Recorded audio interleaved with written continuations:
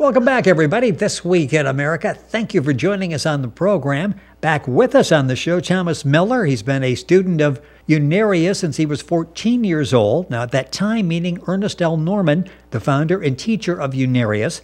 Tom has given many lectures on Unarius principles over his 56 years of study. A frequent media guest, been featured in a documentary film, also written several books about Unarius principles, including a book of verse, the epic, and a series of lectures, which was published in the book, The Keys to the Universe. Tom maintains a website, unariusunited.com, that features Dr. Norman's teaching as well as a student testimonial section and discussion section as well. A degree in science and accounting. Tom is the owner of a tax accounting firm in Portland, Oregon. Once again, the website is unariusunited.com. And also joining us is Robert Maxxim. Yes, the author of the highly acclaimed Legacy series, a culmination written in novel form of decades of sleep-time visits to other worlds starting as a child and his witnessing of countless alien craft. He spent over 40 years studying science, religion, and the science of life, presented by Dr. Norman. Thomas Miller and Robert Maxxim back with us again on This Week in America. Gentlemen, welcome back to the program. Greetings, Rick. How you doing? I am doing fine and looking forward to this. Robert is back with you, and the video version of this, Robert is a vice president in charge of visuals, and he's pulling up the pictures as we talk during the program. If you go to our website, thisweekinamerica.us, you will see Tom and Robert, myself, and you can pull up the videos from the past several programs as well. Tom, I thought we would start because we've had some questions come in since the last time you were here. Let's talk about those, and then we'll go back and sort of recap Unarius and give some basic information on Unarius. But one of the questions from the last broadcast was, if I made bad decisions in a previous life, will I repeat them in my current life? And if so, how can I avoid them? And we talked a lot about reincarnation the last time. If you made bad decisions, will those necessarily repeat and have an impact on this life? That's a good question, because you usually don't or are not able to avoid past life energies. They will repeat until we overcome them, neutralize them, or whatever term we need to use. Yes, when we do make these so-called bad decisions, we select our future, because what we're doing now, at any particular time, which is now, we are creating, regenerating our future. So whatever we do, will be our future. So when you relive these things, these experiences, you are always given the opportunity to overcome them, to neutralize them, so that they become wisdom instead of a negative part of your being. What are some of the challenges that you were faced in dealing with past failures? That was another specific question, but it really ties in with what we're talking about. First of all, especially the second part of that, how can I avoid? You were talking about how you overcome. What were some of the challenges you faced in dealing with past failures, and how did you go about overcoming those? Well, the main thing is, when we live our life, we encounter various experiences that are emotional in nature, or we might become jealous or angry, or maybe we might do some shady deals which are negative in our life. These energies are recreated for us at all times, and the superconsciousness actually sets up these experiences for us throughout our lives and we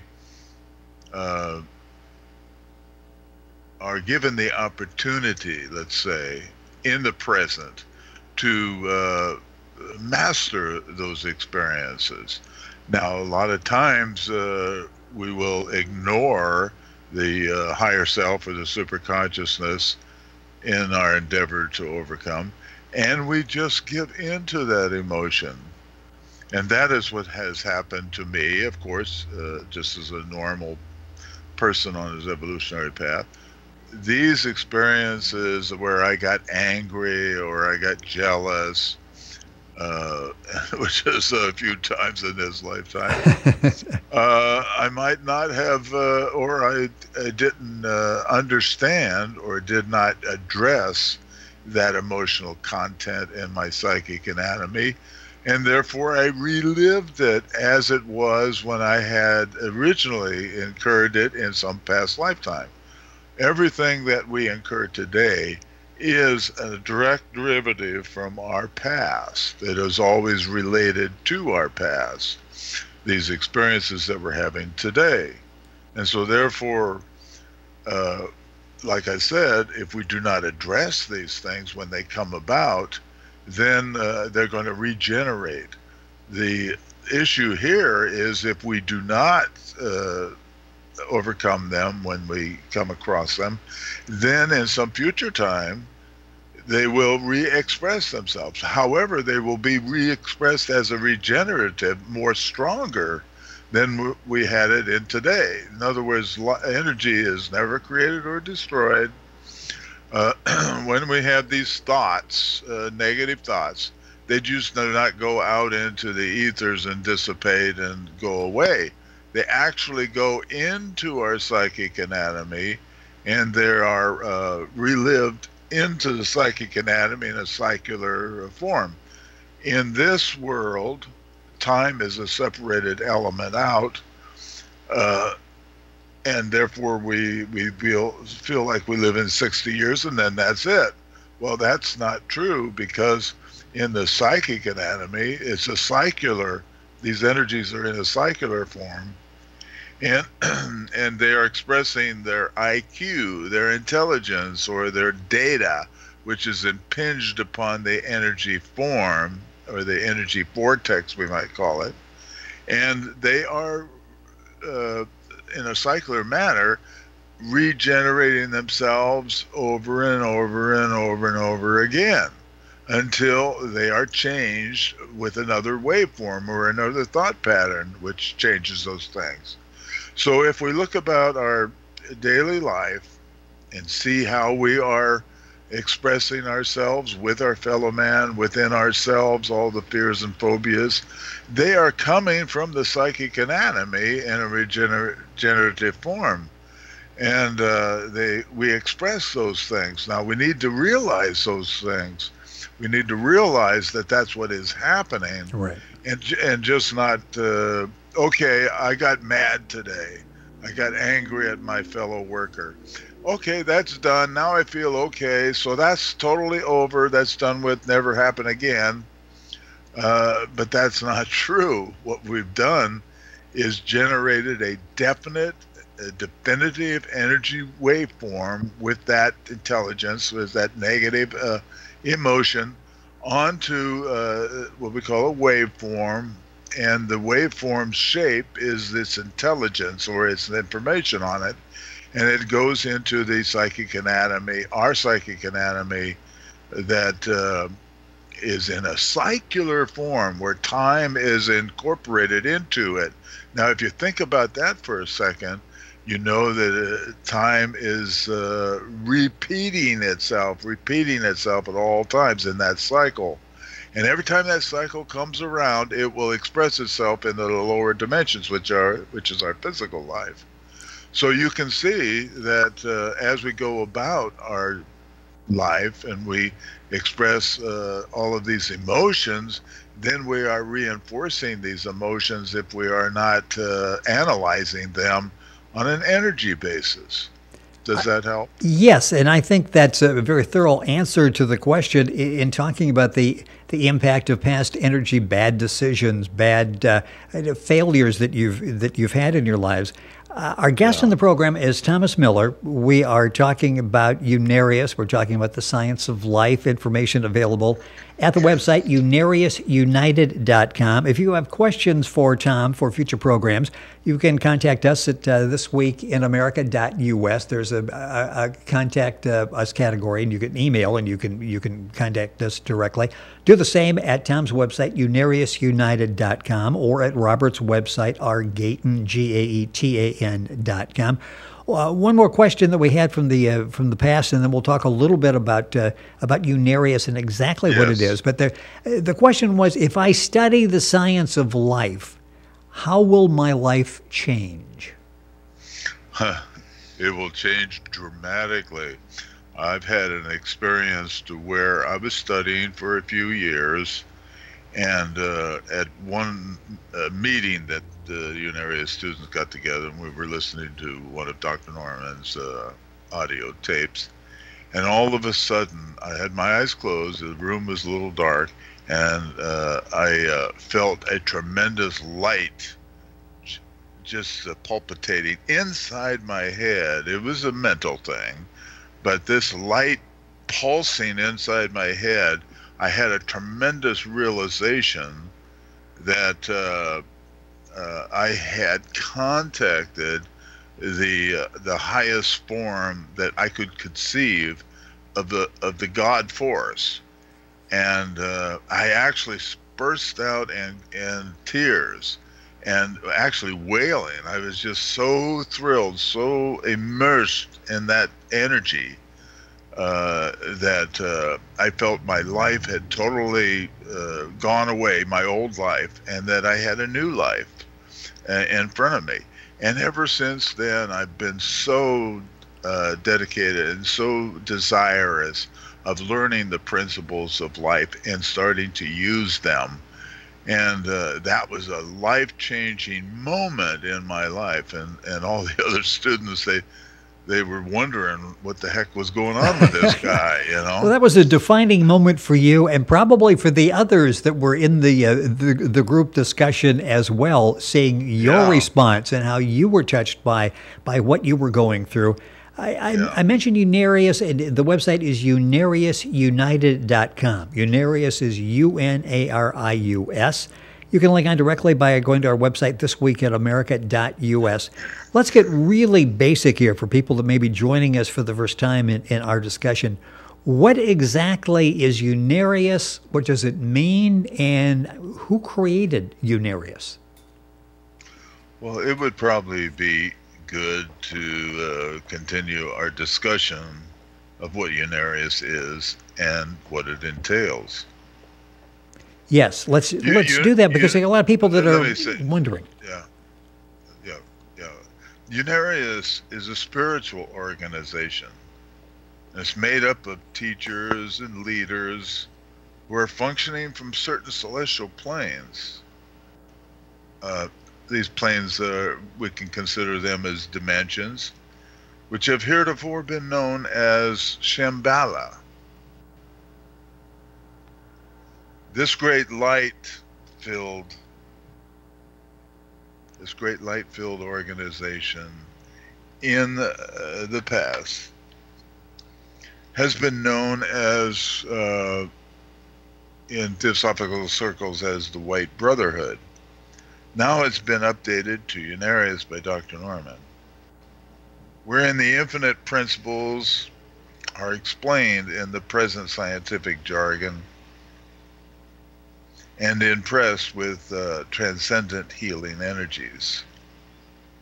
Unarius is formed by thousands of teachers, doctors, scientists, and masters who have they have the destiny and the guidance of mankind as their spiritual work. Many have recently lived on the earth.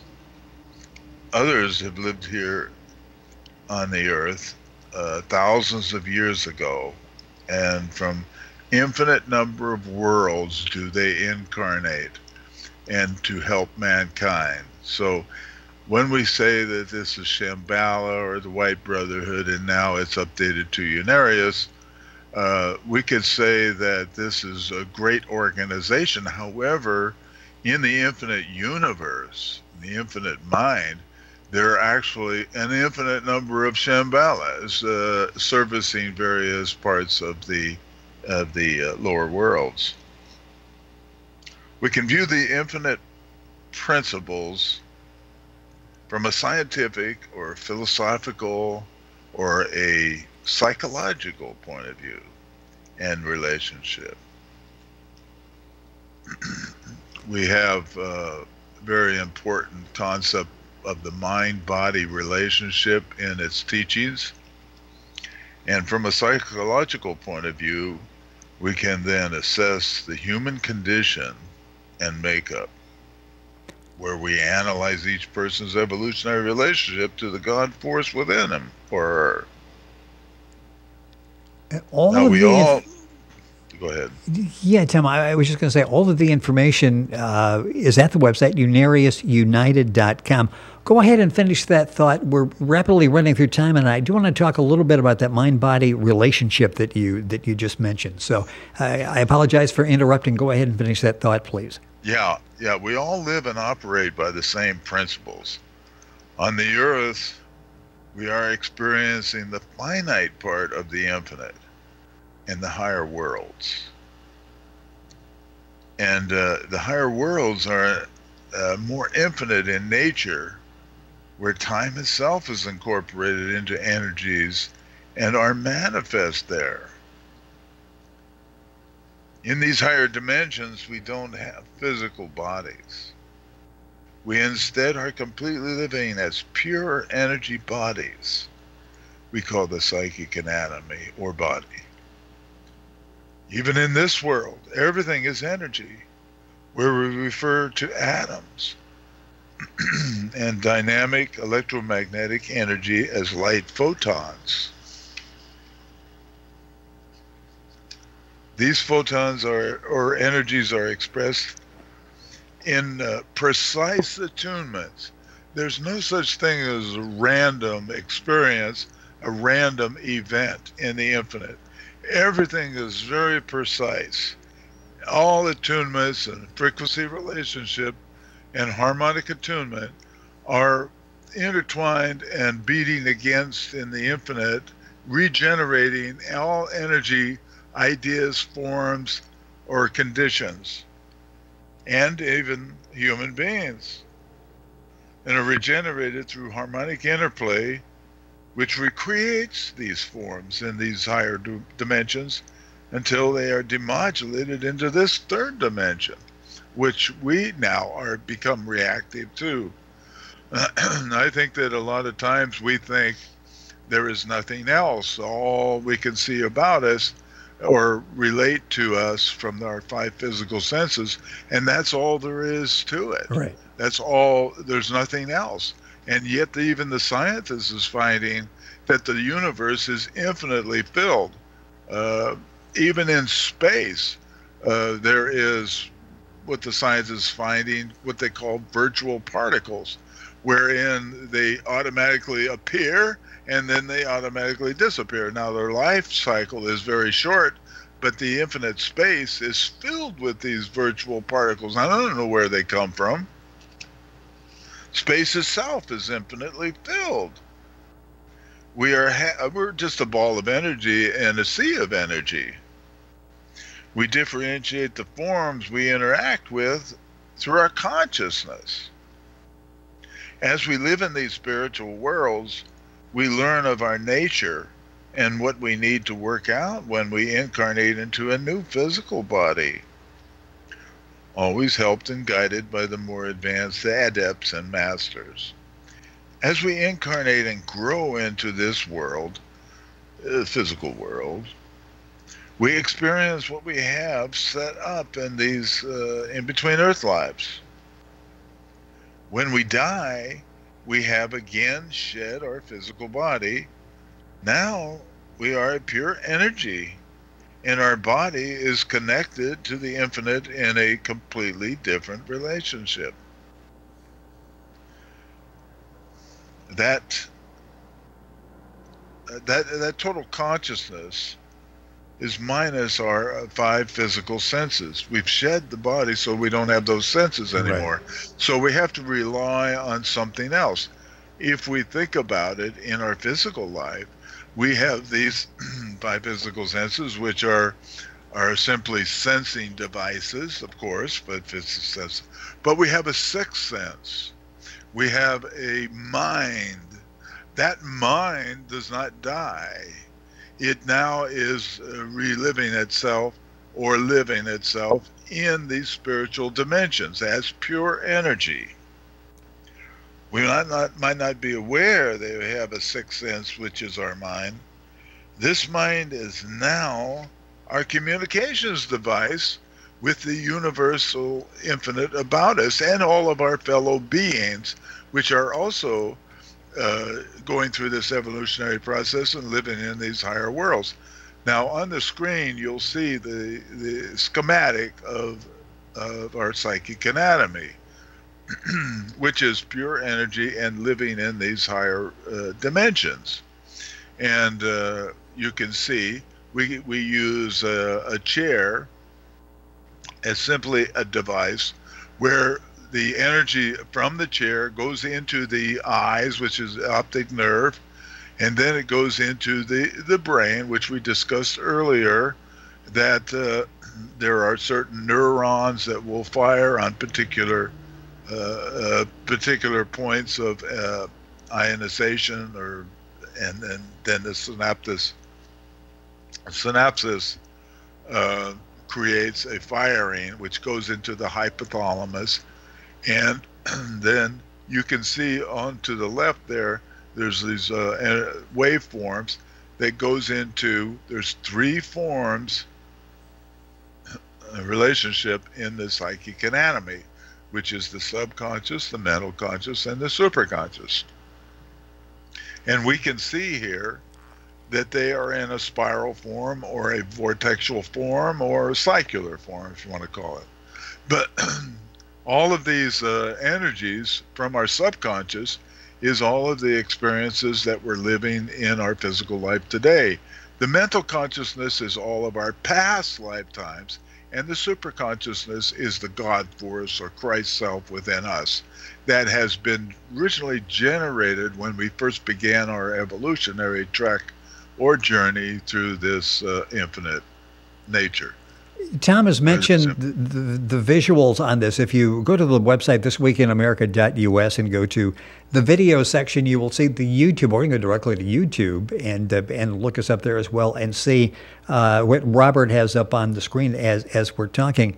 Unfortunately, the time always goes by so quickly. We really covered a lot of good ground today on the program, and our guest has been Thomas Miller. The website is Unarius United. All of the information we talked about, it's an excellent website that breaks down all of the basic information and goes beyond that. So whether you're just beginning or you're someone who's been studying this for some time, you will find something for you at the website, unariusunited.com. With us in running the pictures, of course, Robert Maxxim, our frequent guest on the program. His website is Aug10, GAETAN.com. Tom, the time went by quickly. As always, a lot of great information out there. More to talk about on the next program, and we encourage people to get a hold of either of us with questions, which we will answer on the next program. Thank you once again for being with us on the program and sharing this information with us.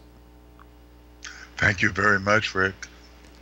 Our guest once again, Thomas Miller. The website is unariusunited.com. I've given you a lot of information. You can find it all at our website, thisweekinamerica.us. Link on directly with Thomas and his website, Unarius United. Our website, thisweekinamerica.us.